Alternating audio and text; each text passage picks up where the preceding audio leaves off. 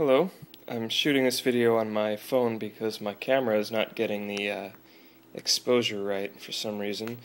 But here I have my 6809 computer connected to this breadboard over here, and on this breadboard we have a Texas Instruments TMS9918A video chip. It generates 16 color composite video.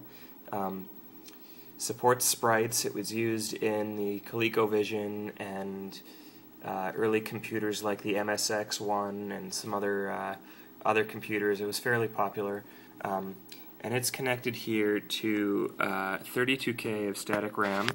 Now the thing about the 9918 is that it's meant to use DRAM, but I don't have any DRAM, and it would take a giant breadboard to wire up 16 DRAM chips or whatever. So I have a couple of latches here that allow me to just use SRAM to keep the chip count low. And then I have this guy connected to a composite video cable over to a Commodore 1702 just composite monitor. Of course I could plug it into a regular TV, but my TV's all the way over there. The cable's not long enough.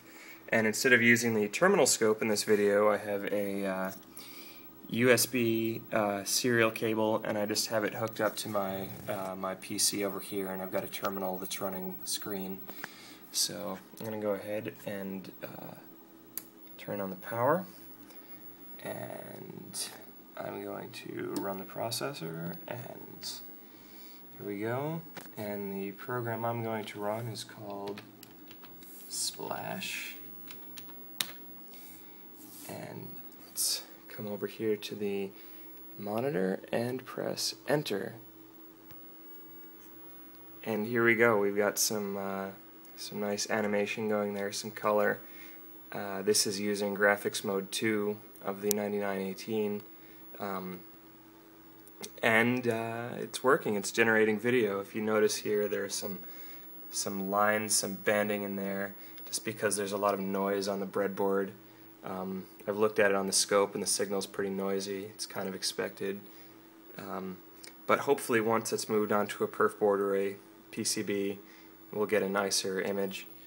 And expect plenty more video demonstrations and video games and audio-video demos coming up soon. Thanks for watching.